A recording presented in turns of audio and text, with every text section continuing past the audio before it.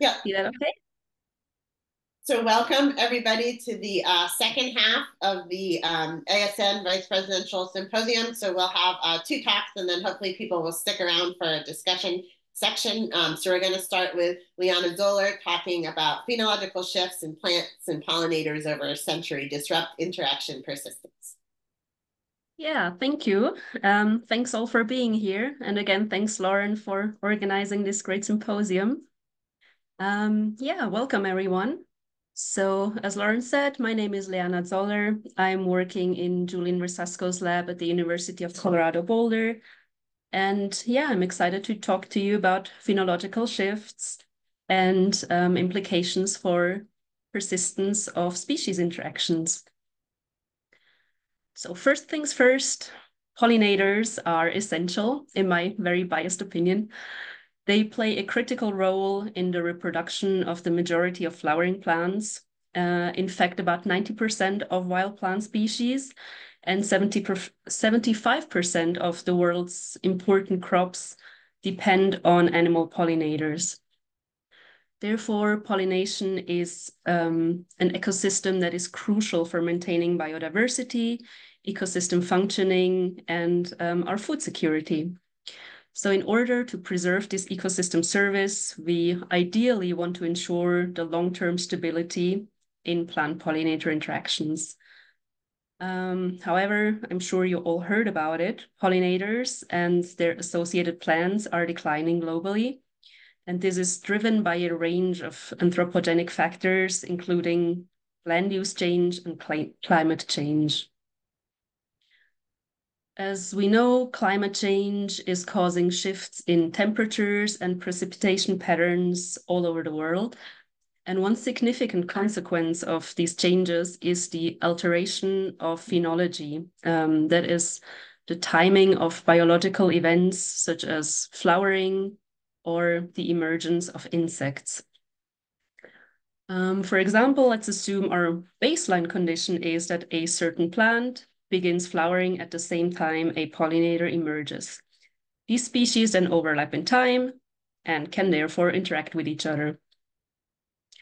However, if the plant begins to flower earlier in the year, for example, due to warmer temperatures or earlier snowmelt, but their pollinator does not adjust its life cycle accordingly, they might not overlap in time. This can disrupt the interaction between the species and lead to a phenological or temporal mismatch.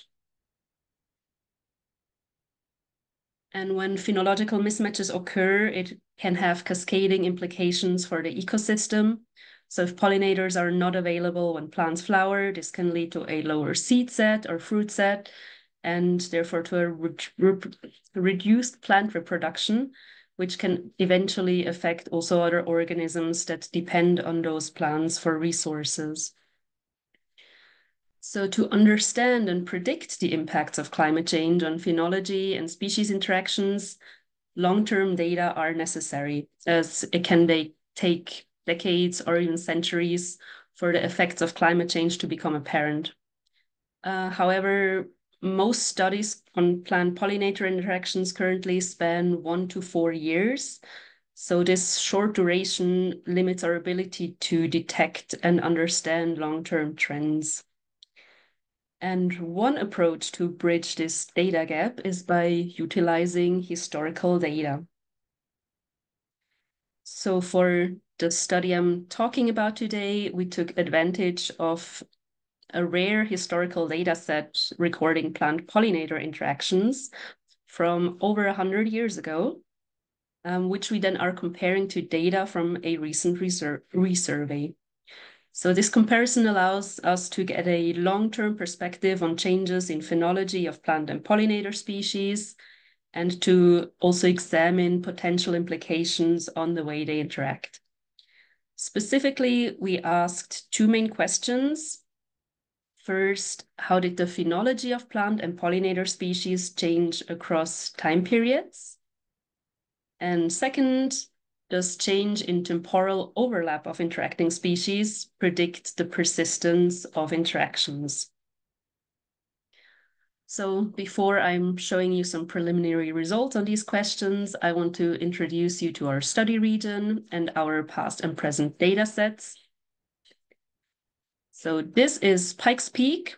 It's located in the Colorado Rocky Mountains, and with an elevation of 4,302 meters, it's the highest summit of the southern Front Range of the Rockies. Pikes Peak is located in the Pikes National Forests, and parts of which belong to the National Wilderness Preservation System, meaning that they are designated for preservation in their natural condition. So generally speaking, this area has seen quite little change in land use in the past decades and centuries. However, as many places, Colorado and likely the regions around Pikes Peak have seen climatic changes during the last century. So this is a graph borrowed from the Colorado Climate Change Vulnerability Study that was published in 2015. And it shows the temperature departures from the 1971 to 2000 average in Colorado over the years 1900 to 2010. And the dashed line you see shows the 50-year trend, which was statistically significant. There's also a 100-year increasing trend that was statistically significant, but it's not displayed here. And here we see a similar graph showing the percentage of the precipitation average. However, there was no significant trend in precipitation patterns changing over time in this case. So in this environment on the slopes of Pikes Peak, at an elevation of around 1,600 meters, was a botanical research station, the Carnegie's Institution's Alpine Laboratory. Frederick E. Clements, which is pictured here in his younger years, was a pioneering plant ecologist and served as director of the station. And in like the bottom right picture, he is pictured with his wife Edith, who was also a renowned botanist, and by the way, the first woman to get her PhD from the University of Nebraska, and who also served as an instructor in the laboratory. So from the year 1900 to around 1940, Frederick and Edith spent their summers at the Alpine Laboratory. And during those 4 decades, they conducted a lot of influential work. They mentored many young ecologists. And by the looks of it, they also had some fun up there. As we see here in one of the pictures, they're riding down the cog railway that leads up to Pikes Peak.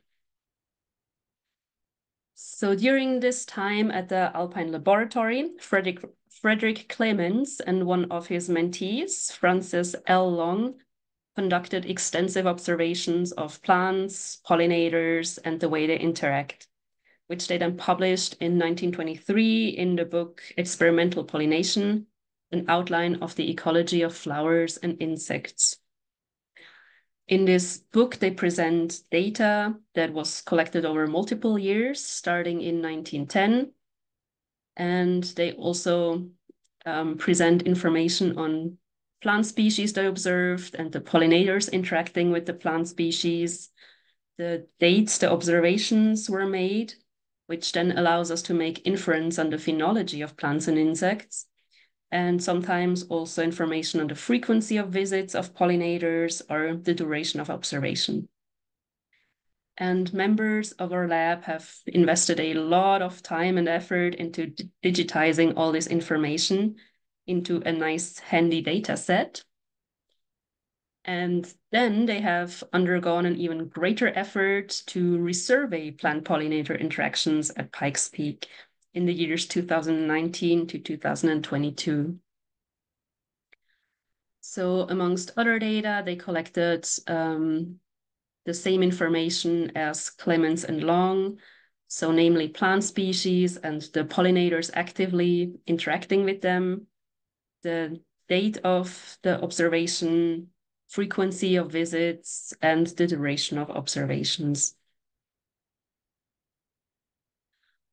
And then for this specific study here, we only selected observations on species that were present in both time periods, the past and the present, and from species that were observed for at least 3 days per time period, and species where at least 3 individuals were observed in each time period. And from the present data, we only included observations that were made within a 300-meter buffer around the Alpine laboratory, so ranging from 1,300 to 1,900 meters, as to minimize confounding elevational shifts of species with temporal shifts. All in all, this left us with around 2,080 observations. 506 of them were made in the past and 1,572 in the present. And the observations included 10 unique plant species, 25 unique pollinator species, engaging in around 150 unique interactions. So using this data set, we investigated the questions I presented you earlier. First, how did the phenology of plant and pollinator species change across time periods? To investigate this, we calculated the density curves of each species in the past and the present. And from these curves, we estimated the mean flowering day for plants and the mean flying day for pollinators. So this is how that looks like. First, let's look at some of our plant species. So in the first panel of the figure, you see a ridge plot showing the distribution of observations over the Julian day, so the day of the year. In the past, pictured in gray, and in the present, pictured in green. The black lines represent the mean flowering day. And admittedly, this is maybe a bit of simplistic measure, but we're also working on exploring other measures such as length of the flowering or flying period, or the area of overlap between the past and present density curves. But these results are not quite ready yet. So then in the second panel, you see the mean flowering day for each time period with the 95% confidence intervals, even though they're pretty hard to see in this figure. Yeah, and then I performed a t-test for each species to investigate if there was a significant shift in the mean flowering day. The results of these we see here. So on the x-axis, there's the change in mean flowering day of each species. And to the left of the dashed line, species are flowering earlier in the present than in the past. And to the right of the dashed line are species that flower later in the present than they did in the past. Red dots indicate a statistically significant shift, and black dots represent no statistical significance. So we see that out of our 10 plant species, 6 have a mean flowering day that is significantly earlier in the present, particularly Aquilegia corolea and Penstemon secundiflorus. The plant species that showed the greatest effect of flowering later in the present compared to the past was Geranium caspitosum. And just as a side note, these images of the plants, they were drawn by Clemens's wife, Edith. So she was also a very talented botanical illustrator. So yeah, 3 species have a mean flowering day that is significantly later in the present, and 1 species showed no significant shift.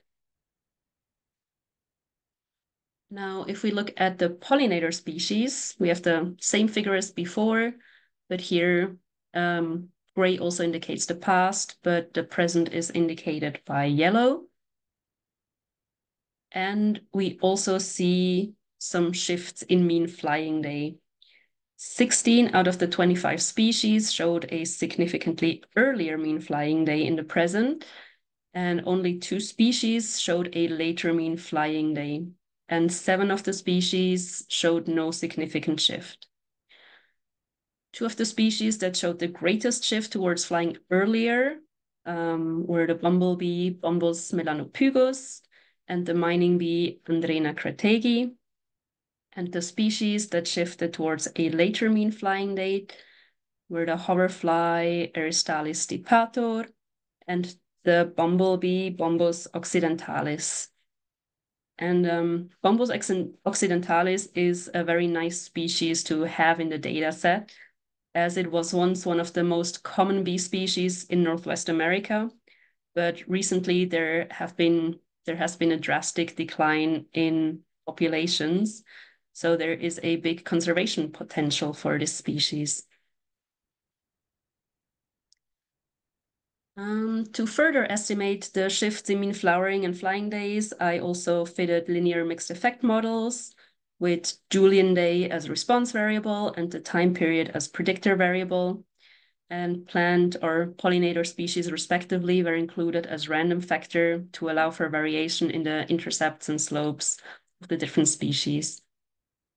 So for plants, the model predicted that a mean flowering day is 1.03 days earlier in the present compared to the past, which is marginally significant. And the mean flying day of pollinators was almost 5 days earlier in the present. This effect was highly significant. So we have evidence for phenological shifts in both plants and pollinators, where pollinators showed a larger effect than plants.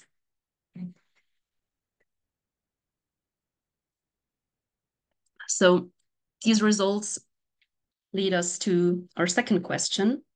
Does change in temporal overlap of interacting species predict the persistence of their interactions? To investigate this question, we fitted a binomial regression model where interaction persistence is the dependent variable. So this is binary, where 1 stands for persistence and 0 for loss of the interaction. And the change in temporal overlap was included as predictor variable. So here's a visualization of our results. And we see that indeed species who have showed a higher negative change in days of overlap, so who over time decreased in the number of days overlapping, so that's to the left of the dashed line, the persistence of interaction was significantly less likely, whereas the probability of interaction persistence was higher with a positive change in days of overlap. And this effect was statistically significant. To go a bit more into detail here, so these are the interacting partners that showed a particular decrease in overlap.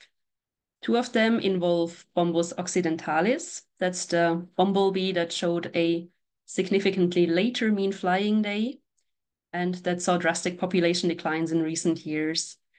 And 2 of the interactions involved Andrena crategi, one of the species that saw the largest shifts towards an earlier mean flying day.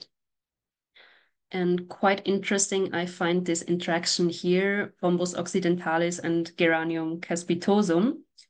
So in this example, both the pollinator and the plant have shifted to a later mean flowering or flying day, but not to the same extent, resulting in a big reduction of overlap. And so the interaction between those 2 species is predicted to have a very low probability of persisting over time.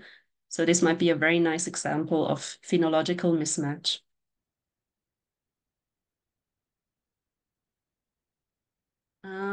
Yeah, that's it for preliminary results for now. So just to recap, we saw phenological shifts in both plants and pollinators, whereas the effect was greater in pollinators than in plants. We also found evidence that change in temporal overlap of the interacting species has implications for the persistence of their interactions. And finally, I want to emphasize that historical data are valuable data sources and can be used not only, but also for documenting phenological shifts over long time periods. And historical data has great potential to investigate changes in species, community composition, and ecosystem functions over time. So yeah, with this, I want to thank you all for being here and listening to me, for all the great people at the Risasco lab putting a lot of work into this project, all the funders that made this work possible. And yeah, I'm happy to take some questions now, or also feel free to reach out via email later or connect on ResearchGate or LinkedIn. Thank you.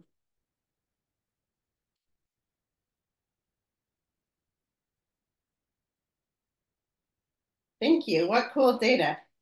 Great. So, Afil?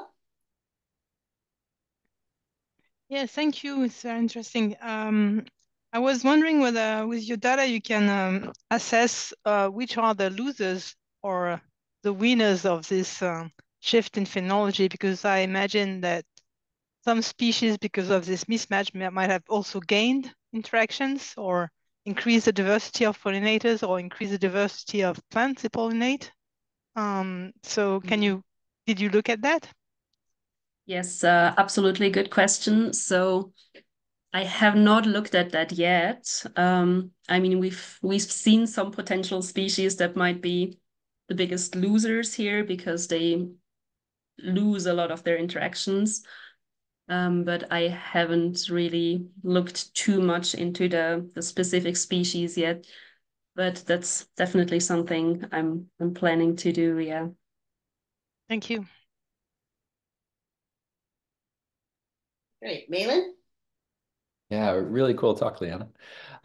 Thanks. I had maybe a related question, but is there any potential to look at changes in like what the change in interactions might mean for the pollinators or the plants, or the sort of measures of performance you might be able to pull out?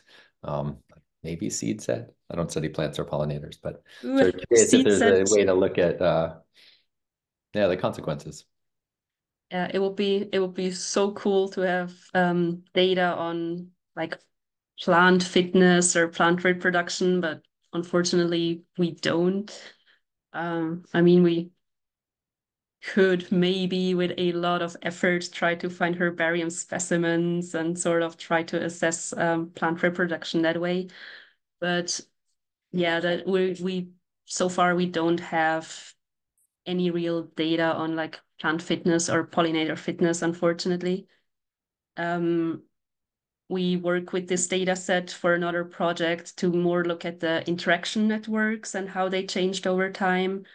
So this can give us more of an insight how the stability of ecosystem has changed over time. But yeah, unfortunately, we don't have like trait measures or measures on species fitness.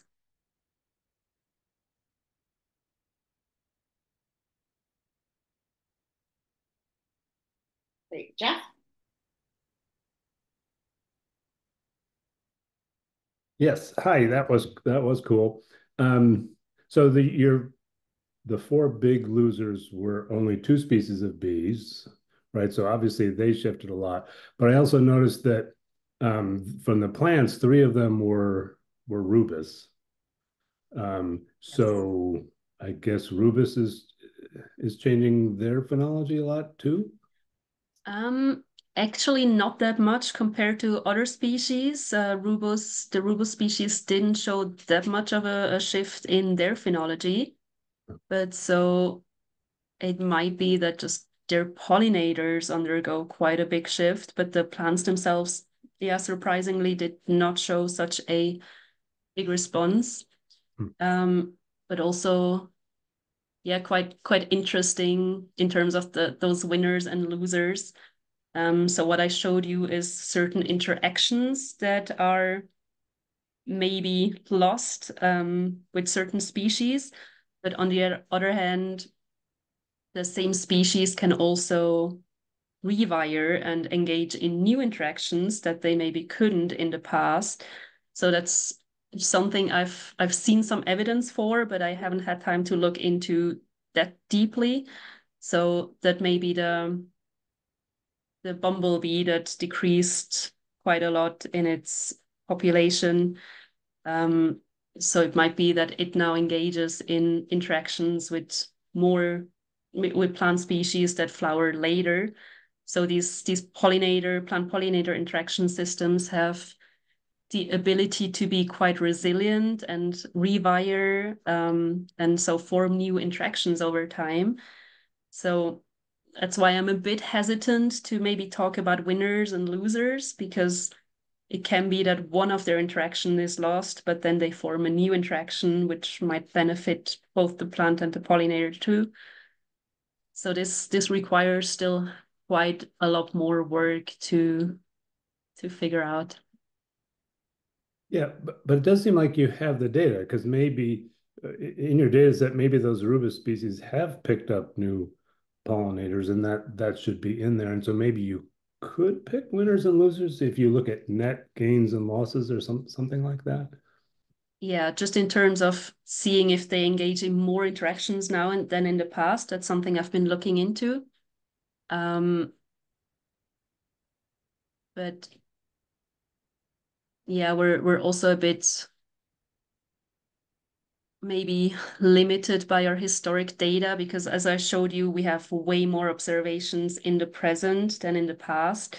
So it might be, especially for the winners, that if we see something picks up more interactions now, that could maybe just be that our historic data set is just not as extensive than our present data set. On the other hand, for the interaction losses, since we sampled more in the present, we can be fairly sure that if an interaction would persist, we would have picked it up in the present. So yeah, in terms of, I think, losers or losses of interaction, we can be more confident than in terms of, gains of interactions. Got it. Cool. Thanks. Thank you. Maybe I'll squeeze in one last question. So I was curious, it's great that you have like a few years of recent data, and I think a few years in the past as well. And I was curious if you looked at interannual variation and if some organisms were just more responsive than others. Yeah, great question. So unfortunately, in our past data set, we know that it's been collected over multiple years, but for most of the records, we don't actually know which year it was collected from. So yeah, we're limited by our past data in that we just don't know which records was collected in which year. Yeah, that's unfortunate. Great. Okay, yeah, and a suggestion about resampling your current data. Great. All right. So yeah, we probably actually could squeeze in one more question if anyone has it, but we can start transitioning over to Malin as well.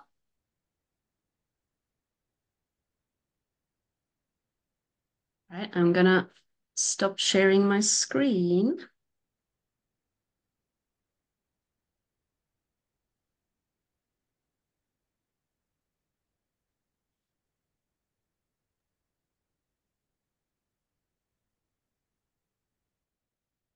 Great. All right. Just before we come up on time, say, yeah, it's fun to continue with another data set that is quite old, but now looking at the genomic perspective. So Malin Pinsky and a big crew will be presenting on of rum and fishes, temporal genomics reveal evolutionary responses to a century of environmental change in the Philippines. Feel free to wait a minute if you want. Almost at time. Sounds good. I can wait. Wait a tiny bit.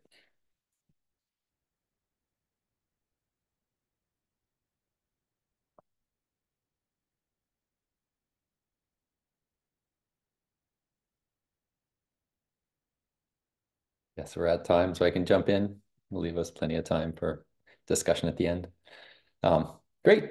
Actually, audio, I think will be a bit better if I do this. So does this work out, Lauren?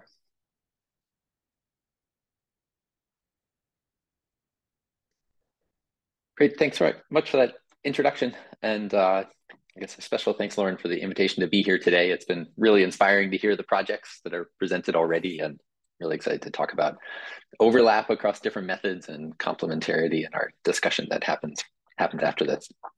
As Lauren said, I'm Malin Pinsky. I'm an associate professor at the University of California, Santa Cruz, lead the Global Change Research Group. And I'm talking today about what we're calling the Albatross Recollection Project.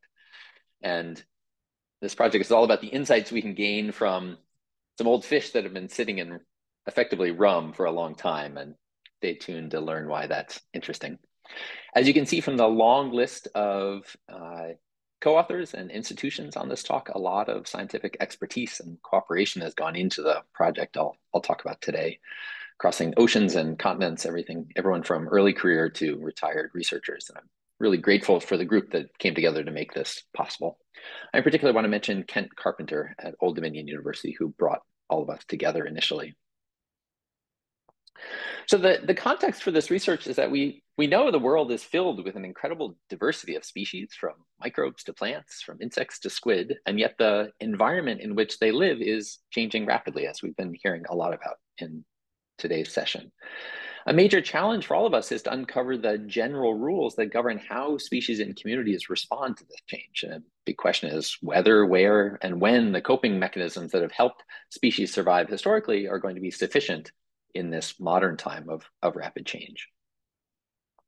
So in response to environmental change, species have a range of mechanisms for coping.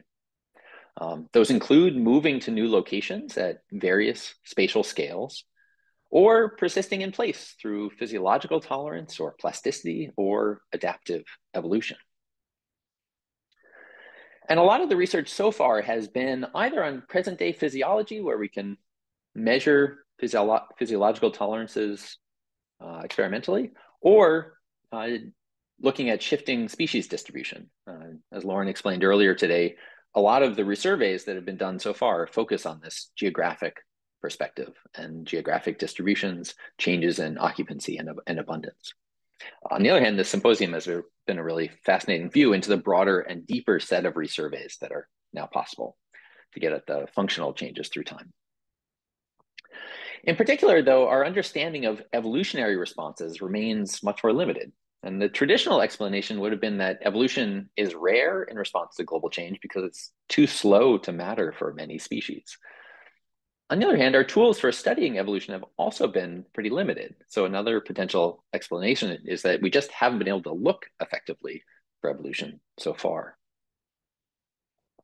There are a few key evolutionary responses to think about. One is genetic drift. It's just a random change in allele frequencies from one generation to the next.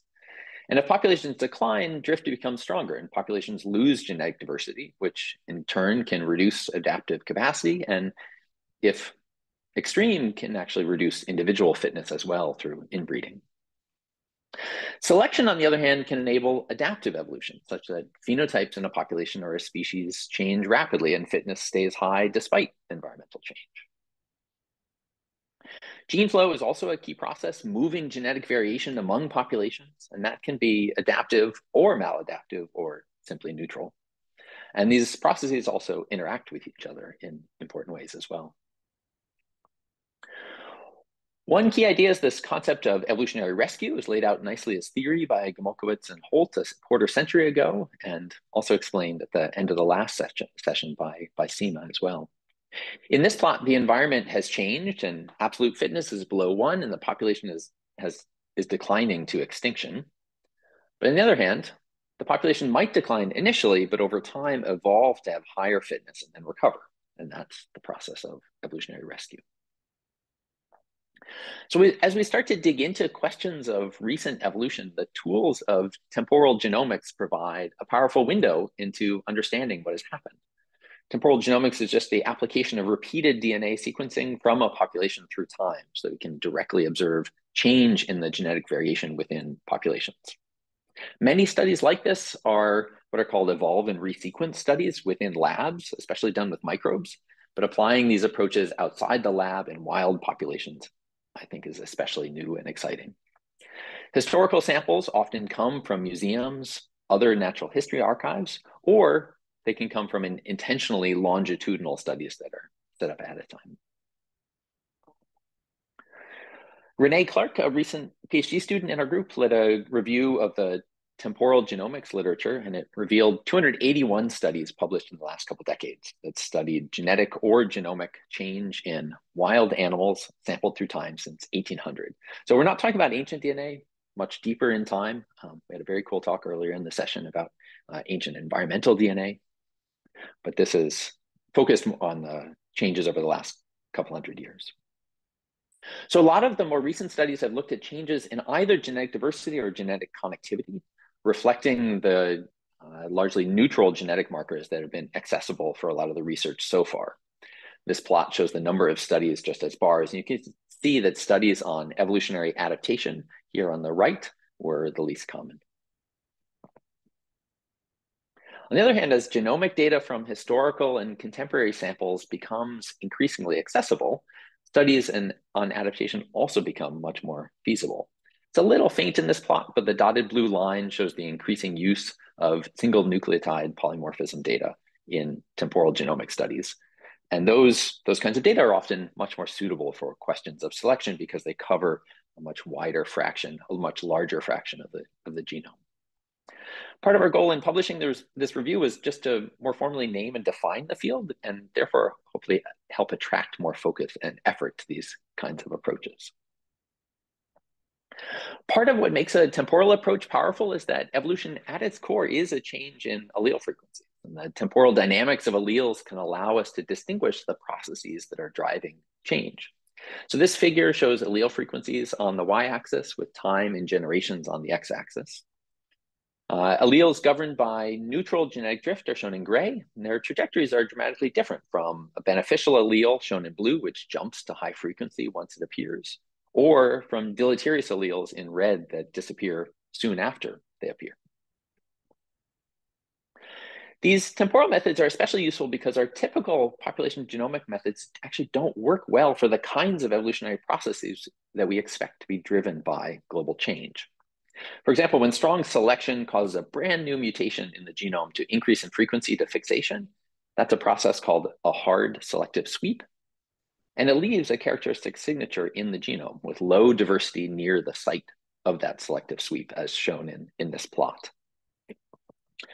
On the other hand, we also have what's called a soft sweep. So that's when the allele already exists in the population and then becomes favored because of environmental change, so a change in the environment.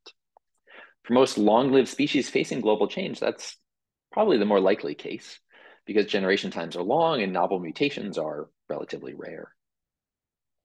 The problem is that soft sweeps leave little to no signal in the genome, as again shown in this plot from Molly Przeworski.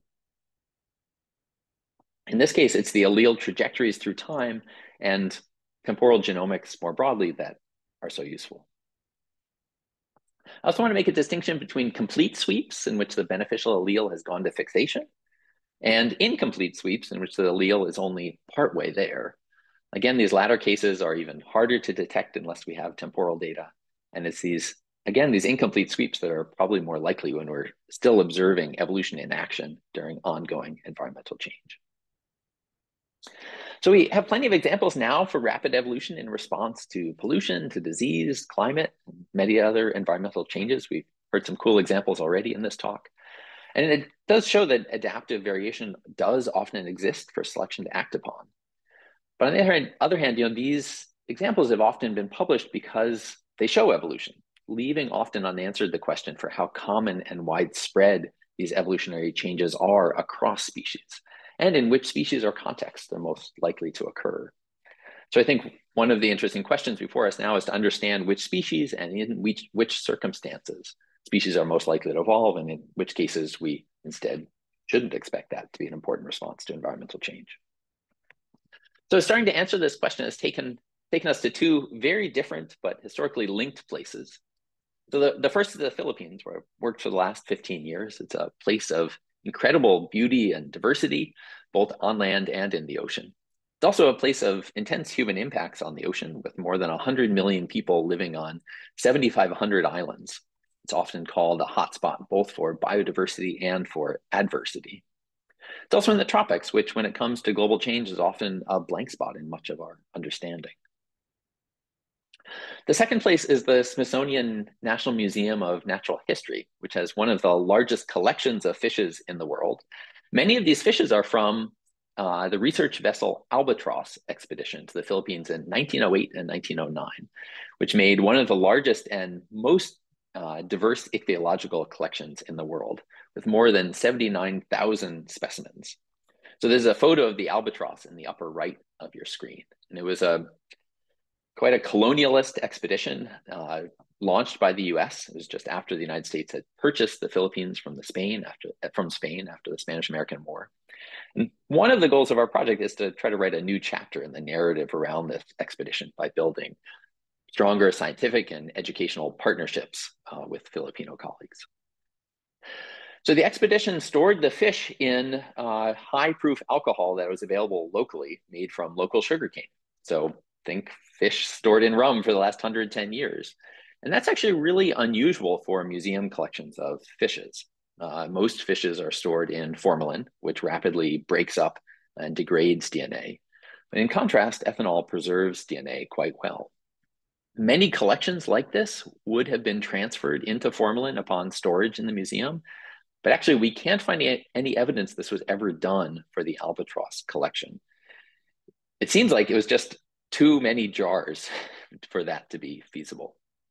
So because of a fluke in many ways of scientific history, we have an incredible archive of genomes from more than a century ago. Since the time of these historical collections, the human population in the Philippines has grown 10 times, and the ocean has experienced nearly a degree Celsius of warming, mirroring similar changes across much of the globe. But there's also substantial spatial heterogeneity across the Philippines. Some places in the Philippines remain remote and relatively pristine, including Palawan on the western edge, and others remain relatively cool due to ocean currents, including the Sulu archipelago in the south. So to understand evolution over this last century, we've now redone many of the albatross collections and what we're, as I mentioned, are calling the Albatross Recollection Project, so we can understand the evolutionary changes that have occurred over the last century. So that's albatross as in the boat, not albatross the bird, though I get plenty of questions about this, in case there was any remaining confusion. So we're now working closely with a really amazing set of Filipino collaborators, including, in the beginning, Aniel Alcala, who was really important for setting up this collaboration, though he has now passed away, unfortunately. Rene Abesamis and Muji Santos have also been and continue to be really important collaborators on this project as well. Rene is at University of Philippines and Muji Santos is at the Bureau of Fisheries and Aquatic Resources. This map on the right shows the 66 sites that we've resampled over the past few years, which span much of the Philippines, including regions in the Southwest that are effectively closed to Americans for security reasons. The collections cover 35 species of fishes across 13 orders, including athyrinids, palmacentrids, cygnathids, clupeids, and epigonids. Really wide range of species.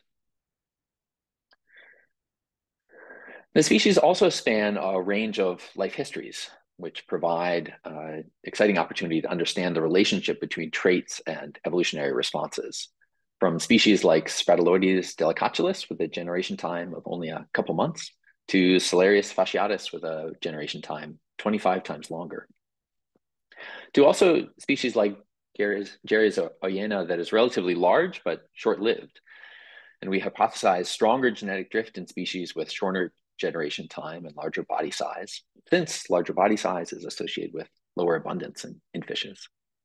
And what's so unique here is that it's a comprehensive look at genetic change across an assemblage of species, all from the same place. So getting data out of this archive has not been straightforward, despite the fact that they're stored in ethanol. And our sequencing approach has evolved over time as well, no pun intended. We're using high coverage Illumina sequencing to build some very rough draft genome assemblies with 28 species completed or near finished so far. We initially started out with RADseq for resequencing, but we quickly moved to a bead-based capture approach that would target 6,000 randomly selected regions across each species genome.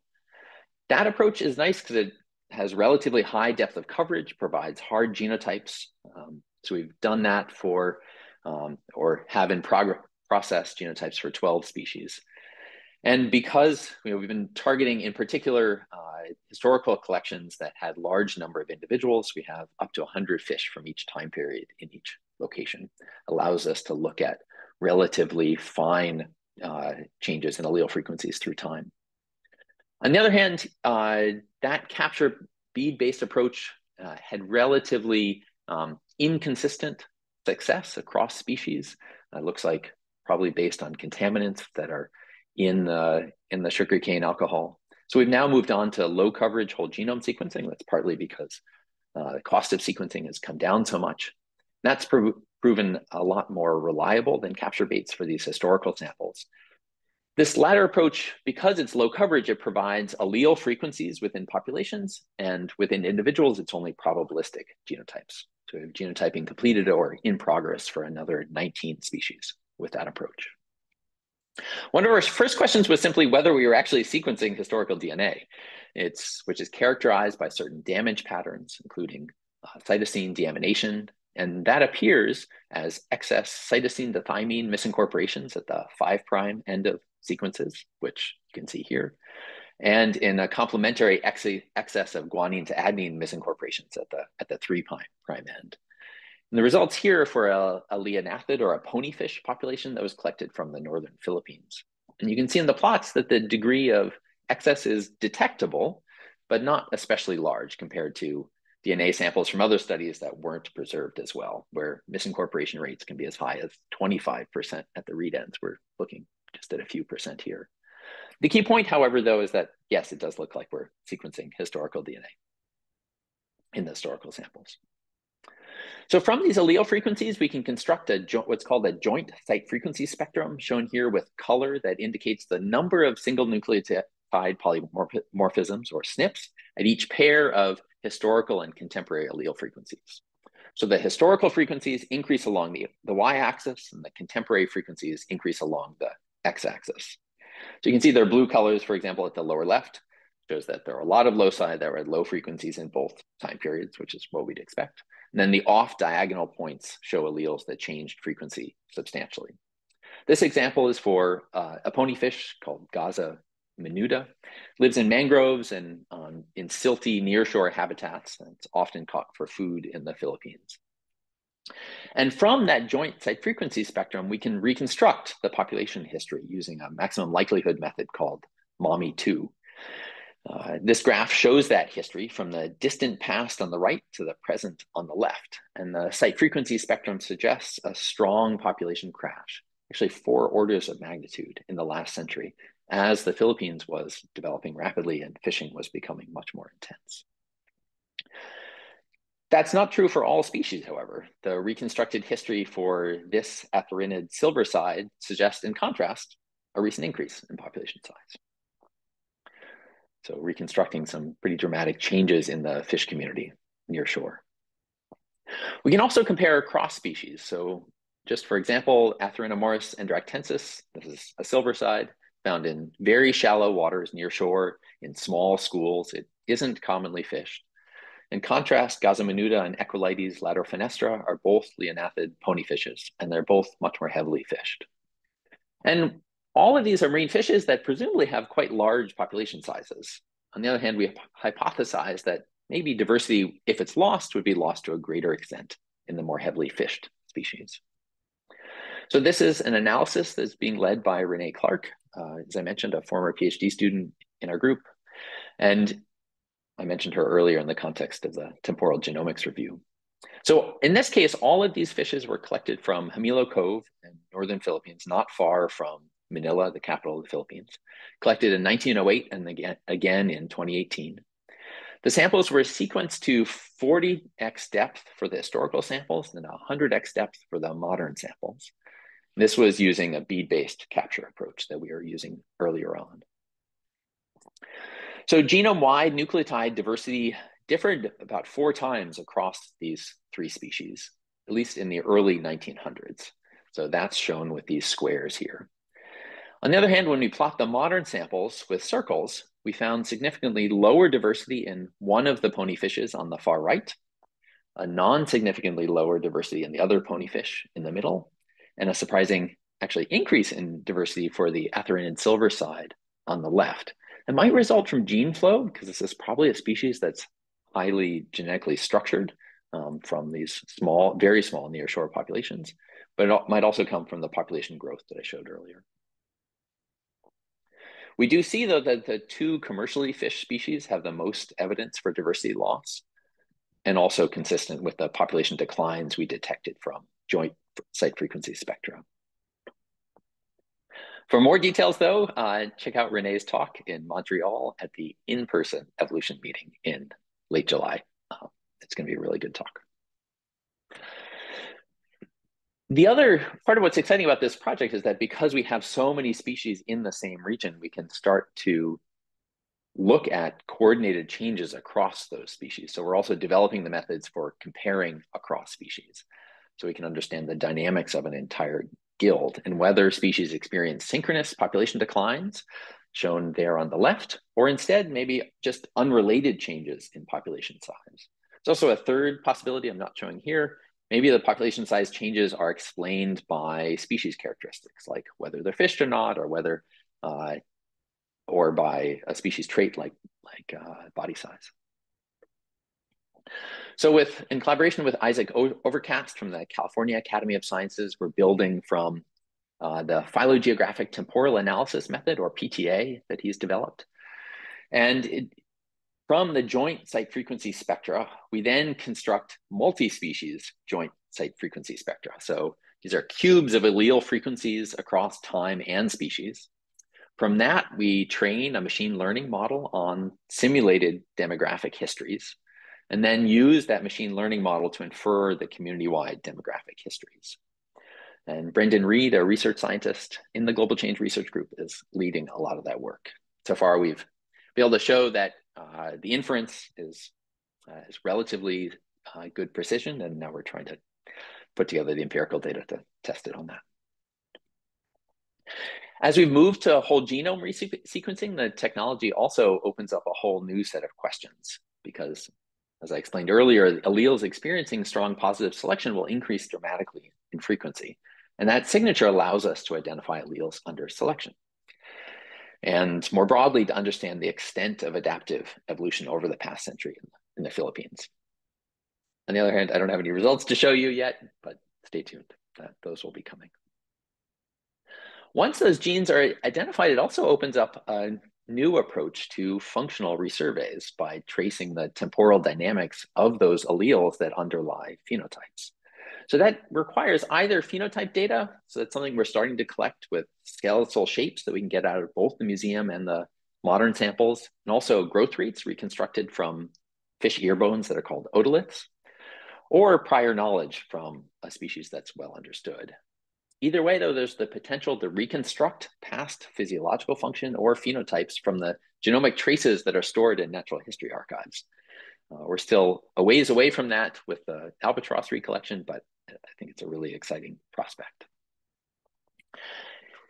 When we also have samples spread across both space and time for the same species, as we do for the albatross recollection, we can also test the evolutionary mechanisms that have maintained genetic diversity historically. For example, it might be that alleles that are positively selected through time in a warming ocean were also the same alleles that were maintained in warmer ocean waters by spatially divergent selection. So that's the kind of test that's made possible by historical collections like these, which again, I think is a really exciting opportunity. The last thing I wanted to mention is that there's also a strong capacity building component to this project, including bioinformatics training for Filipino and American students and faculty. We also have Filipino students working directly on the albatross recollection research projects. And there's also a research experience for undergrads who participated in cultural exchanges to the Philippines and who've done research on fish biology and genetic diversity. I want in particular to mention Mariel Malabag, whose photo is in the upper right. She's done some really cool research on how levels of genetic diversity across fishes are related to species characteristics. And got a paper that's been submitted and now is in revision. So just to summarize, I've argued that evolution remains one of the more poorly understood responses to recent evolutionary change, and that these temporal genomic methods provide really exciting new window into these otherwise invisible evolutionary dynamics. So the Albatross Recollection Project in particular is taking advantage of this unique archive of genomic diversity across marine fishes from a century ago, with initial results showing substantial population declines and loss of genetic diversity in some species, but definitely not universally, and much more coming soon as we continue to understand how those patterns vary across species. And then going forward, these kinds of temporal genomic data sets, I think, have a really big potential to transform the way we understand evolutionary change, including by identifying genes under selection, annotating these genes with function, and also by expanding out to community scale analyses. So we can start to understand and predict the species for which evolutionary change and rescue will be important, and for which species it won't be. So with that, many people to thank, including an incredible group of collaborators, National Science Foundation for supporting this work over the years, and the many members of the Global Change Research Group who make all of this fun. Thanks to all of you for listening. Great. Thanks so much, Malin. Amazing data. So people should feel free to put questions in the question and answer or raise your hand, speak up.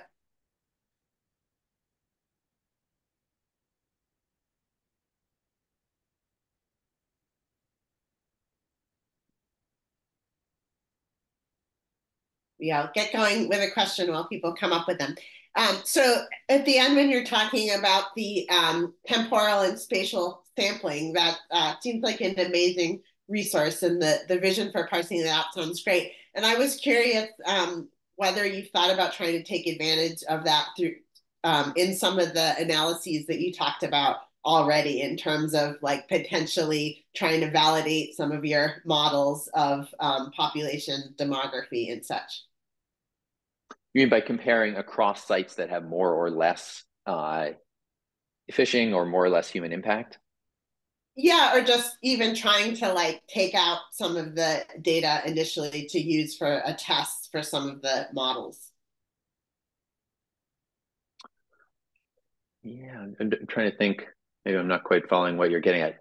You know, the models are reconstructed from joint site frequency spectra. So they're, at least the ones that are reconstructing demographic dynamics, are especially suited for single sites. Gene flow, though, is something to think about, which we haven't fully incorporated into some of these tests. You know, it's about comparing different potential historical demographies against that joint site frequency spectra. So it's about, you know, one hypothesis that is just constant through time, or there's only been one population size change, or there have been a couple. You know, whether there's been a change in deep time versus just a change in recent time as well. Many of these species do show long-term, sort of deeper time signatures of population increase into the LGM, and then a long-term decline since then. So that's also an important part, that for interpreting these joint site frequency spectra, in addition to trying to detect any recent changes. We do, you know, I did mention that there's environmental heterogeneity. So, you know, to the, maybe where you're getting at is, you know, as we're building hypotheses for, like, for which species do we expect to see loss of genetic diversity or strong declines or strong selection, you can then test that against sites that haven't had as much environmental change. And we'd expect to see less loss of diversity, less selection in sites with less environmental change. And Kira Fitz, one of the other PhD students in our group right now, is starting to look at that for one species where we've got collections from near Manila and also in far western Philippines in Palawan that has had much less human impact, less fishing, just partway through that collection. But really initial results suggest that there's been more genetic diversity loss closer to Manila. We haven't yet gotten to the selection question, but that should be coming soon. Great, very cool. And Brian put a question in the question and answer of Sulu Archipelago is relatively remote. I'm curious if you have any fish samples from there and what changes have occurred, such as genetic diversity. Yeah, Sulu Archipelago is pretty remote, especially, you know, for security reasons. Folks from North America are strongly discouraged from going there. There are still some larger population centers. So that even within there, there's a bit of heterogeneity. It's also a really interesting region because it's much colder in terms of ocean temperatures than other parts of the Philippines. There's persistent upwelling along the Sulu Archipelago ridge. So that's part of the spatial comparison that we're using to look at selection that may be related to ocean temperature changes. I don't have any results yet to show from the Sulu Archipelago, but we're getting there. we have a lot of species in the bioinformatics pipeline right now. Stratoloides delicatulus, the blue sprat that I mentioned in particular, is going to be a really interesting species. That's one of the species that we have quite good spatial sampling, including 2 sites in the Sulu Archipelago, also a site closer to Manila and in Palawan as well. Great, fabulous. Maybe we'll address one more question before we shift into a panel discussion that hopefully people will stick around for. As you can see in the chat, Catherine is wondering about connecting analyses that use contemporary data to reconstruct historical demography to the results directly from your historical samples. Can you get convergence in your estimates or ground truth the historic estimates with your historical samples? Yeah, with the demography, it's pretty straightforward. I guess I didn't show it today, but we have, we can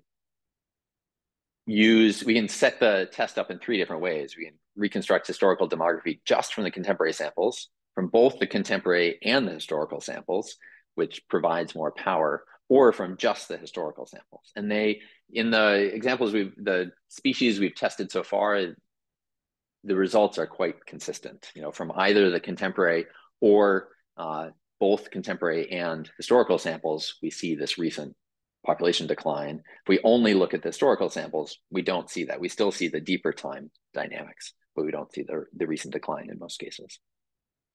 But it's a great question. And it's one of the nice things about having both sets of samples. Obviously, I wish we had even more, intermediate samples through time, but it's still, I'm very happy to be able to have these 2 time points. Great, that sounds good. Yeah, so we should have plenty of time for specific questions for the various panelists, but we want to start out with some overall questions while some of you think of your own questions to try. We've seen a lot of really amazing data sets, a lot of really interesting approaches, so we want to think a little bit about different strengths of these different approaches, how we might combine them, and really this opportunity to try to catalyze this field of functional resurveys. I guess I'll call on people. Maybe we'll start in the order we went through today. But what have you found surprising or challenging about your research examining function through time? And again, please feel free to start the questions after this. We'll get to it quickly. You could raise your hand, or we can also start getting questions in the question and answer. That would be great. So we started out with Lucas today. I don't know if you want to start out with our answers.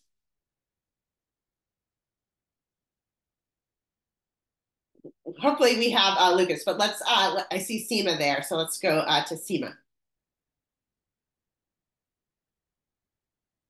Yeah, I think one of the challenges is trying to explain the lack of change in phenotypes when you don't find change. And is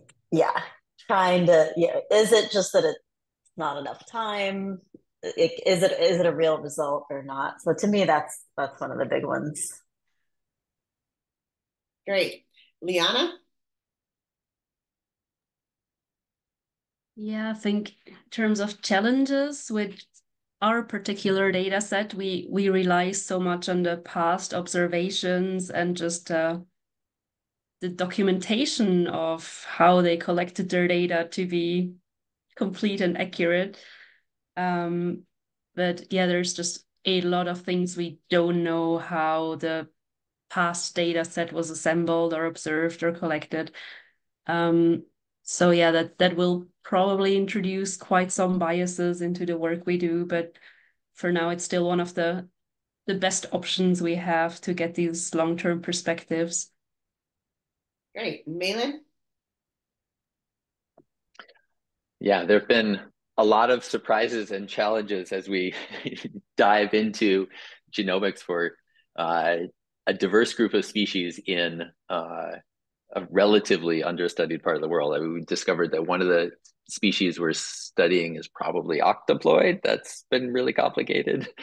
A lot of cryptic species as well, that were collected thinking, historically thinking they were one species. In some cases, they've now been described as two, and we're trying to sort that all out genetically. In other cases, it's just a poorly described group of fishes, and the taxonomy isn't very well known, and we're trying to sort it out on the fly as we go through the genomics. So there have been a lot of surprises there, challenges as well. So both sides of the coin. And I think, like Leana mentioned, both, the initial surprise and, incredible opportunity from having these amazing data sets, but then they're also really limited. We would, for example, love to be able to look at otoliths from these historical samples to understand how fast these fish were growing. But at least the few samples we've looked at so far, it looks like the otolith dissolved because the solution over the last century was relatively acidic. That just wasn't preserved well. So yeah. Phenotypes are hard. We've got genotypes, but not phenotypes in all cases. Yeah, so interesting, and all the historical contingencies of how things were preserved. Great. So I'll just say, from my perspective, we've been quite surprised about the role of environmental variation, and particularly interannual variation, and how it interfaces with elevation as well. So, for example, when we thought way high on the mountain, where we see a lot of variation, within a year was going to be sort of where we saw a lot of action and role of plasticity and such.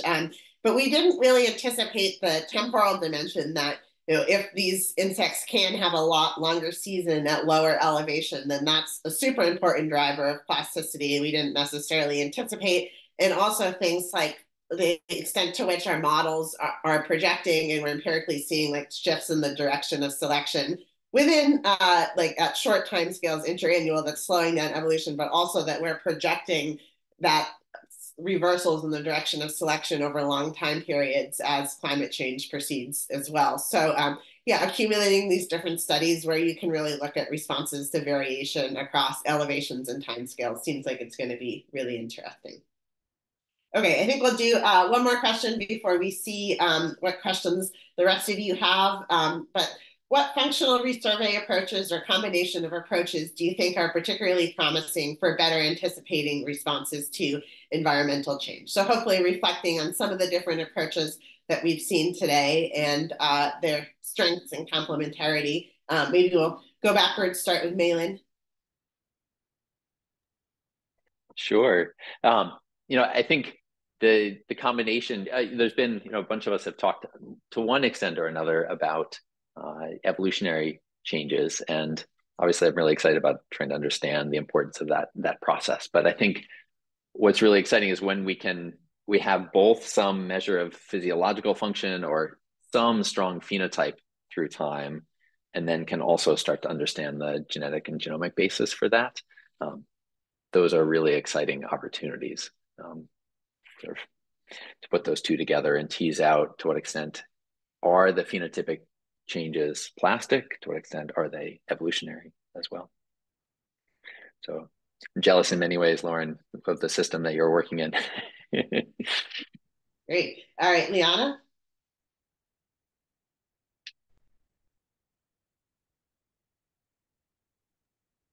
I had to find my mouse there. Yeah, I think I agree with Malin, like just a combination of approaches is super valuable.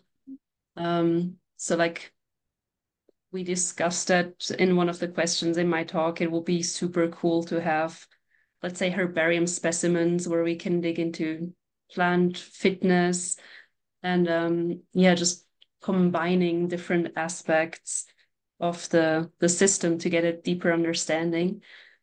I also think these days there's a lot of potential in digging more into those non-traditional data sources we have.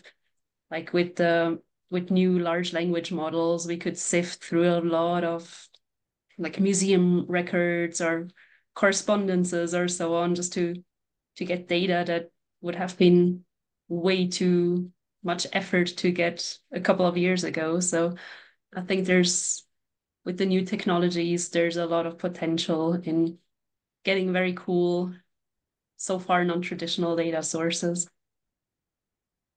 Great. And Seema?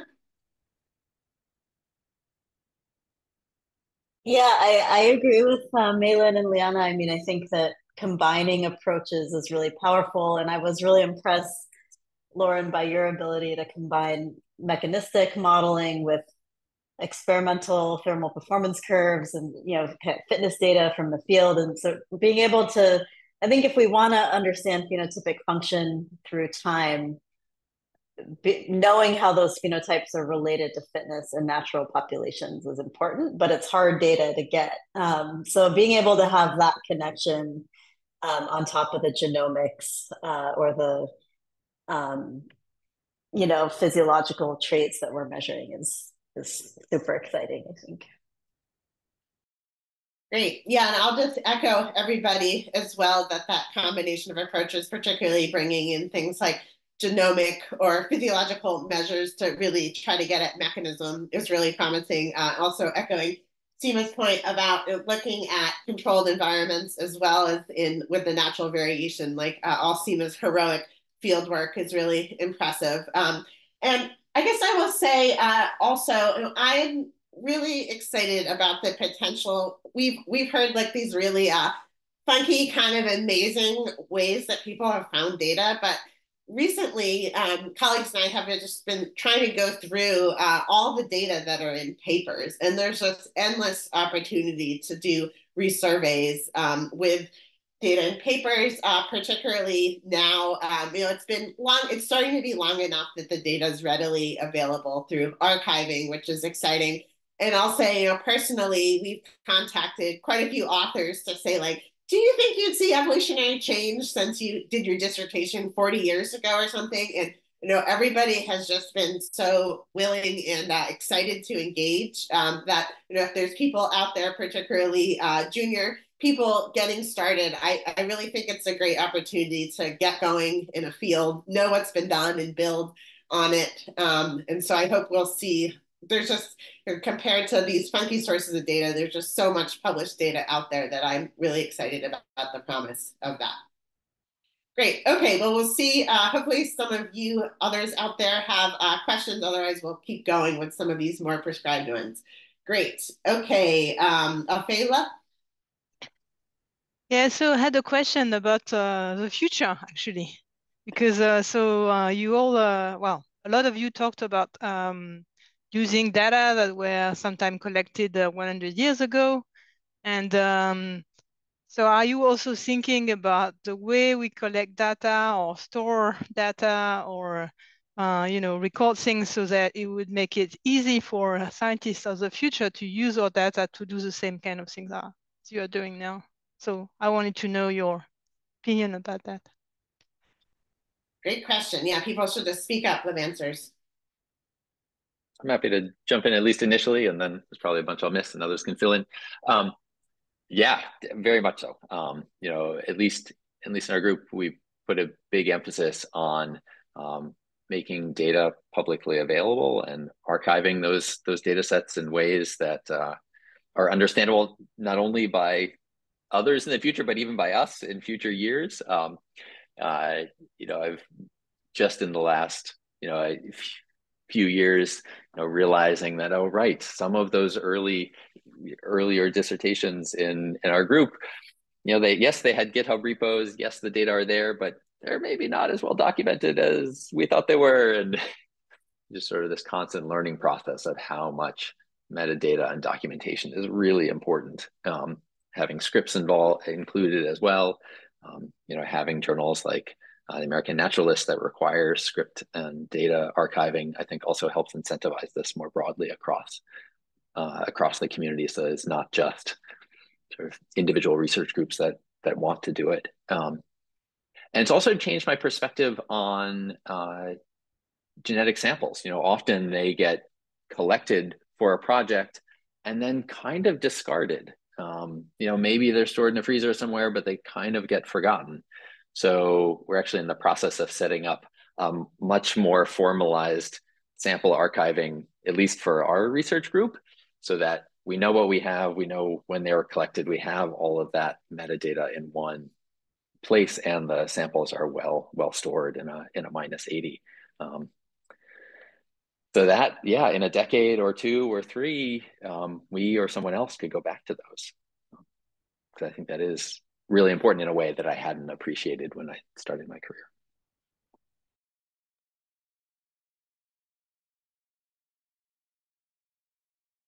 Anyone else ready to jump in? Seema looks like maybe. Well, I would just add that I agree with everything Malin said. Those of us working with plants, it's like very stressful keeping the seeds happy. And I don't have a proper seed. My lab is in a building without central AC. It's very humid in North Carolina, so it's always a stress. I have this thing that emails me every time the temperature gets above some level, and but I should be storing my seeds in a better way. And there's people at seed banks who've worked that out. So that's something that's on my mind that I haven't. I have it's a lot of seeds, so haven't worked that out, frankly. But yeah, one could still go back to the populations and recollect, but having that past seed source is really tricky, I think, without the right resources for storing. Just maybe to add something to Malin and Seema. So a usually big consideration for me is also, can we store our resurvey data or modern data in the same place the historical data was stored from or was stored in? So if someone in 50, 60, how many years in the future wants to, use that collective data from us from a century ago to do yet another resurvey, it's nice to have all of that sort of stored in the same place. So that just also highlights the importance of museums and digitizing museum collections and make all these museum records readily available for people to look through. Yeah, great. Yeah, I really agree with the value of museums, and it's super exciting to me all the new ways people are thinking of using that historic data. I'll just add that in my group, using this historic data, we really struggle with the value of keeping detailed historic notebooks compared to using some of these more modern computer-based strategies. We're probably much better at the open and reproducible computational science than we are at storing these details. And so, working with Joel Kingsolver, he, on a weekly basis is pulling out notebooks from 30 years ago that have answers to these really detailed questions we have. And it's just mind blowing. And we've learned a lot from that. And we're still struggling for that balance. Great. All right. And so Lauren, can I add something? Sorry about this. Yeah, because one of my worry is that the way we store data or at the moment might not be very sustainable if you're thinking about very long, time span. And there's a question of obsolescence as well. Like for a lot of this resurvey, we can do that because they were stored in notebooks that are physical and we can find them and read them again. And if we had stored this data on, I don't know, floppy disk, this data would be lost somehow. And I don't know, can we store samples in freezers at -80 for 100 years? I don't think so. So I think maybe we should also be more, think differently. Like maybe we need to have, if we want to pass on some of this data, maybe we have to go a bit more low tech in a way, or think about that, because I think it's not trivial actually. Yeah, really interesting. I heard one of the talks yesterday too, talking about the environmental cost of a lot of this data storage. Like in a lot of ways, we want everything because we don't know what will be useful down the line. But that makes it hard to find things. And certainly just that volume of data is, yeah, intimidating. So those are great points. Sounds good. Julian? And we should say thanks for Julian for joining us, who works with Leana on the pollination resurvey we heard about. Yeah, so this question sort of tied into, what the frustrations and challenges were with the historical data set, and the forefront of our mind was like, well, what do we want to collect? What did we wish that Clements and Long collected? And of course they didn't have things like, GPS devices, but we do now, and they're really cheap, and you can get it just, click a few buttons, and then associated with each specimen, you can have really fine grained temporal and spatial data associated with it that can, relatively easily be transferred onto the specimen. So that's one of the things that we made sure that we added. And then, following up on the comment, that information gets transferred onto the museum label. So that's sort of the low tech, um, uh, you know, uh, data associated with the specimen. So having the museum specimen data and the fine resolution temporal and spatial data associated with the samples make it so valuable, because you can, now I'm sure 100 years from now, they probably would wish that there was something else that we didn't think of associated with the specimen, but that's something that we made sure that we wish that the historical data had. Great. And Malin? Yeah, I just wanted to respond a little bit to Ophelia's great points. One thing I just wanted to highlight is that there are some really good resources out there that the community has started to come together around about how to store and archive data long term.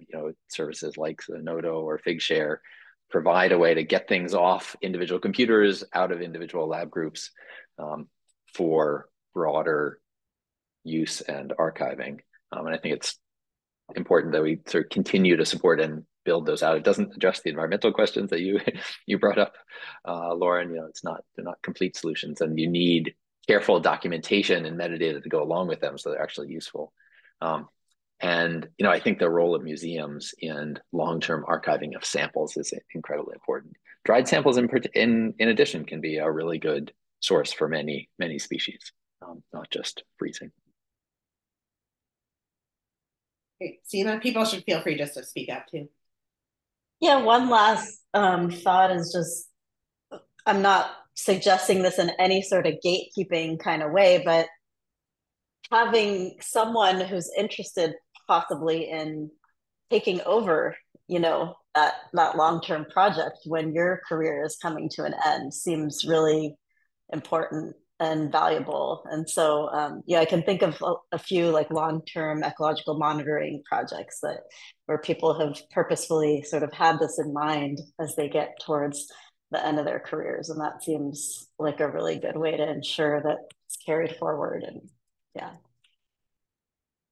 Yeah, that's a great point. And I guess I would say, thinking about this functional approach, we're sort of at the period where people that were originally taking more of this functional data are now at, or somewhat past retirement. And a lot of that data was collected before archiving was common. And so I feel like we are at risk of losing quite a bit of data. So one of the things we've been thinking about in this functional resurvey sphere is sort of having matching services where somebody says like, I have this great data, and help also, having partnerships to try to make some of that data better curated and available for the future could be intriguing to think about. Great. Any other questions, topics people want to bring up? Comments?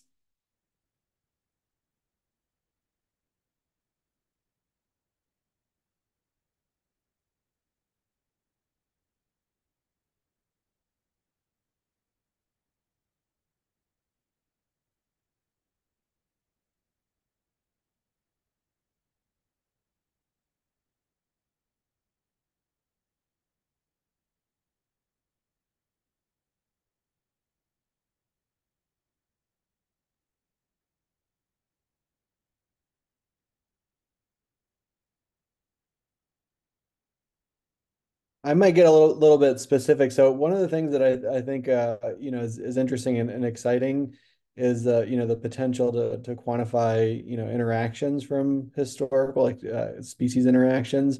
So I was wondering if Malin, with your data sets, you've thought about can you get data on trophic interactions between these species, and do you think there might be changes in food webs or something that you could quantify? It's a really interesting question. These fish in particular, we haven't looked at it. I mean, it would require full guts, that they would have, the historical specimens that were collected have gut contents available. And we haven't looked carefully for that in the historical specimens so far. A lot of them were very young. Especially, we've been focused on the lots that have large numbers of specimens, which tend to be the younger, smaller specimens. So it would be a bit of a challenge with the albatross recollection project in particular. But Maya Zeff, who's just started a PhD with me at University of California at Santa Cruz, is really interested in that question. And she's done a lot of work in the Galapagos. And doesn't have quite the temporal depth, but she's trying to compare gut contents across marine fishes, both spatially across a temperature gradient from warm to cool. It's driven by upwelling in the Galapagos, but then also between La Nina and El Nino conditions, or warmer and cooler conditions across that, to understand to what extent these food webs are being rewired with environmental changes, and also whether that how much can we learn from the spatial gradient? Does that help us understand the temporal changes as well? Because I think it's a really cool question.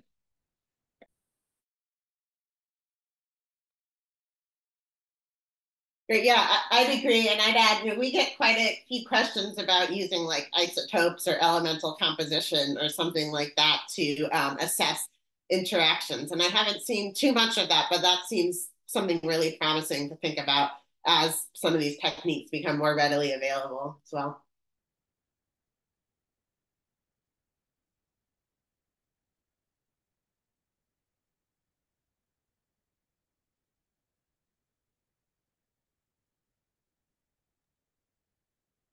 Yeah, I guess maybe just the broader comment that I feel like one of the challenges is how do we start to integrate across these mechanisms, because species do have so many different ways of adapting. To what extent is plasticity enough?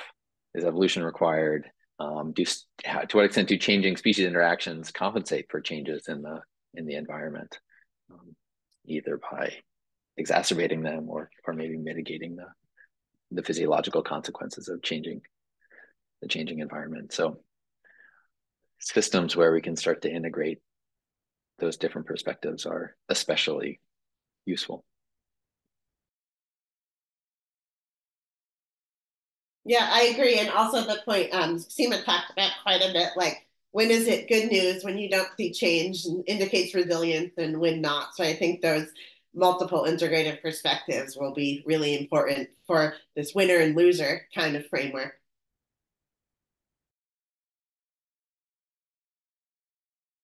One of the other things I guess I think about a lot, and this is a question for Leana and maybe for Julian as well, just, to what extent when we have, so much of our research has to be based in a place, because that's where the historical records were. But then to what extent, for example, if there are lost species interactions in one place, that they just maybe are being still realized, but somewhere else, maybe at a higher elevation. Seema, what was cool about your study is to be able to look across that spatial gradient, but also somewhat a unique case. But we have both space and time and phenology, these different dimensions that species can adapt within.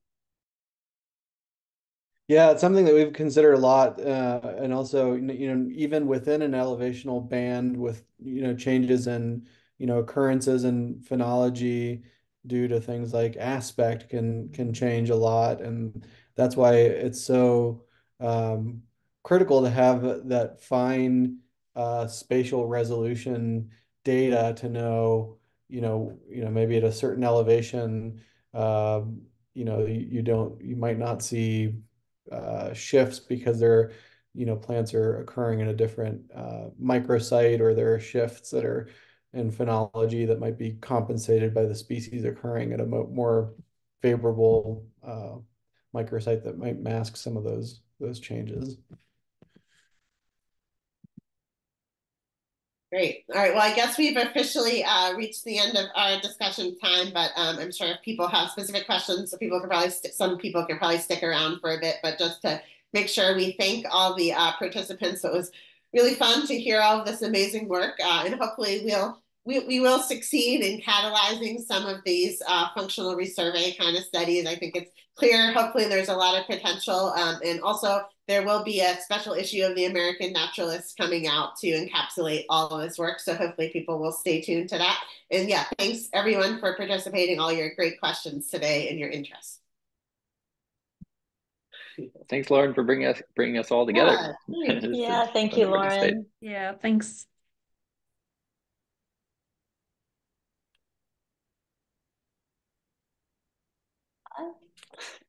A lot of people stuck with us in this virtual world today. It was great. Yeah, great to see. Yeah, really nice talks, everyone. It's cool to hear about the research.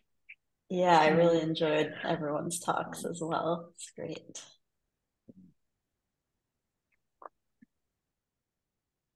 Quite the diversity of critters and approaches. Pretty cool. Exactly.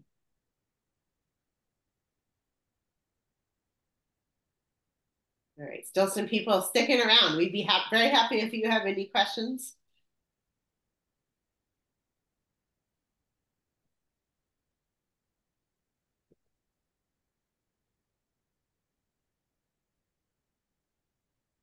And thanks so much for joining and giving your input as well, Julian. Fun to have two people from that team. Yeah, my pleasure. Lauren, I had one question for you. Part because I was doing drop off for my kids at camp and half missed little bits of your talk. Do you know the genetic basis for wing coloration? It seemed like that might be known. Yeah, we've always assumed that it's pretty complicated, and that's been sort of the party line, so we haven't gone there. But with increasing accessibility of a lot of these genomic tools, we're starting to reconsider that. Some other groups and other taxa have found still pretty complicated, but understanding more about the genetic underpinnings. Yeah, I'd be excited to talk to you about ideas. So for when we're doing these field selection studies, we manipulate phenotype to do the experiment. So we're gonna try to compare gene expression between the different manipulated phenotypes to see if we can see the mechanisms of stress response. Or I guess I thought that was what we were doing. And now we have a lot of discussion about whether we should try to more go at the genetic mechanism of melanism itself in these different contexts. So we're, still puzzling that out, but bringing in more genetics is really exciting. Yeah, there's been a lot of progress on wing coloration and genetics in butterflies, and it's been cool to see just the literature take off. Yeah, you're right. A lot of it is quite complicated. It is great. And I'll say with Julian participates some in this grasshopper resurvey we do. So we are trying to look at genomics over time in those museum specimens, and that's really exciting, but it's pretty hard with dried insects to get out the genomic data. But also that's a real area that people are having much more luck now. So hopefully that will take off. And like you were saying, if people can get more genomic information out of the dried specimens, that's really going to help. Lauren, can you get like chemistry, or like do you know like what the dark pigment, like what the chemicals and where they come from in the butterflies? Yeah, we're lucky because they are very simple pigments, either like melanin or pteridine, at least in the coleus. So we could look more into the biochemistry. It's a good idea. We haven't thought of trying it. We'll think more about it. Great. I think we we've got people just hanging on because they're not not terribly. They're not here. Yeah. Yeah. I love that, the people that hang on just to see what you want to talk about. Well, that's great. Well, maybe we should call it then. And yeah, thanks so much, everybody. And we will, yeah, look forward to staying in touch as we develop these papers for the special issue. And hopefully people will get in touch with us if they have any questions, things they want to chat about, ideas. And thanks so much, Emily, for being our tech support, sticking around. Great. Thanks, Emily. Great to see you all. Thanks, everyone. Thank you See so you. much. Bye. Bye.